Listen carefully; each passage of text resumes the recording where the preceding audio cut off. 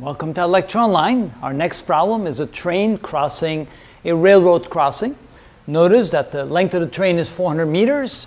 The velocity when the train begins to cross the crossing is 82.8 kilometers per hour, but the train is slowing down, and by the time the last car passes the railroad crossing, the train has slowed down to 18 kilometers per hour. And the question is, how long did it take for the train to pass the crossing? Again, using a graphical technique is a very good technique to solve this problem. Let's graph, let's say velocity versus time is probably a good way to go. All right, let's do that. So there's velocity versus time. Now notice that the velocity in terms of kilometers per hour, we probably want to convert that to meters per second. So 82.8 kilometers per hour. Convert from kilometers to meters, so we want meters at the top, kilometers at the bottom, 1 kilometer is 1,000 meters, and then converting from hours to seconds, seconds at the bottom, hours at the top, 1 divided by 3,600. Essentially, when you convert from kilometers per hour to meters per second, you simply divide by 3.6. So 82.8 divided by 3.6 equals 23 meters per second. That would be the initial velocity.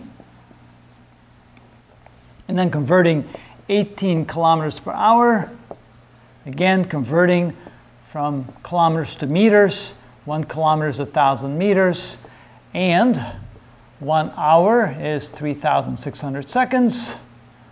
So we take 18 divided by 3.6, and yes, that is 5 meters per second. All right. So we don't know how long it takes, that's the question, but we do know that we go from the train, not we, but the train starts at 23 meters per second. The units here are meters per second, and slows down to 5 meters per second. So it goes from there. Let me move that up just a little bit. There we go. All right, and so the train slows down to this point right here in this amount of time. We just don't know what the time is. That's what we're looking for. But notice that the area underneath this curve will equal the total length of the train, 400 meters. And if we then divide the area up into two areas, call this A1, which is the triangular portion underneath the curve, and A2 is the rectangular portion, we can therefore say that A1 plus A2 is equal to 400 meters, the length of the train. Now, how do we find A1 and A2? Well, let's see here. We know that A1, by definition, is equal to 1/2 the base times the height, and A2, by definition, would be the length times the width of the rectangle. So let's go ahead and plug that into an equation. So we know that A1 plus A2 is equal to A1 is 1/2 the base, which is the time that it took. The base would be this distance right here. And the height of the rectangle would be from 23 to 8. The difference of that would be 18, would be the difference between 23 and 5, I should say. And then we add to that the area of the second one, which is the length. That would be time times the width. That would be the height of the rectangle, the width of the rectangle, which is 5.